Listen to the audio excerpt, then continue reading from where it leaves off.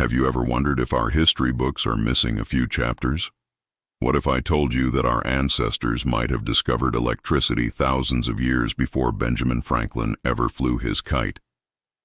Let's talk about a mystery that could rewrite everything we thought we knew about the ancient world, the Baghdad Battery.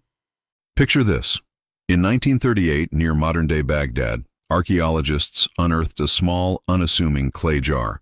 It was just over 5 inches tall, nothing you'd look at twice.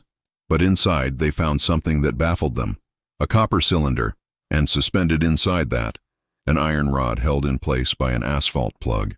This simple-looking pot, dating back over 2,000 years, had all the components of a basic galvanic cell, a battery.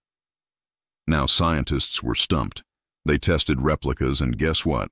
When they filled the jar with a common acidic liquid like vinegar or grape juice, it produced a small but steady electrical current, about half a volt. It worked. This wasn't just a pot, it was a potential power source.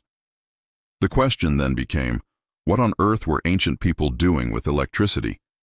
The most popular theory is electroplating. Imagine ancient artisans using this electrical current to coat cheaper metals like copper with a thin layer of gold or silver.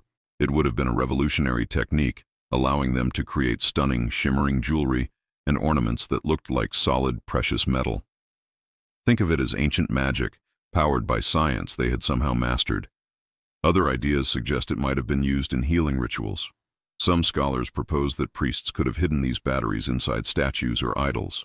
Worshippers touching the idol would feel a slight tingle, a mysterious divine energy, making their spiritual experience feel incredibly real and powerful.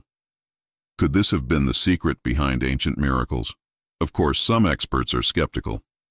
They argue that the jar might have just been for storing sacred scrolls, and the metallic parts were simply part of the container's structure, with no electrical purpose at all. But the specific arrangement of the copper and iron is just too perfect, too similar to the batteries we'd invent millennia later. It's a coincidence that's hard to ignore. So, was this an isolated invention, a happy accident by a forgotten genius? Or is the Baghdad Battery a clue to a much wider, lost understanding of technology? We may never know for sure, but it challenges us to keep an open mind about the past. Perhaps our ancestors were far more advanced than we give them credit for. What do you think? Was it for electroplating, religious experiences, or something else entirely? Let me know your theories in the comments below. If you love exploring the mysteries of history, make sure to hit that like button and subscribe for more adventures into the unknown. Thanks for watching.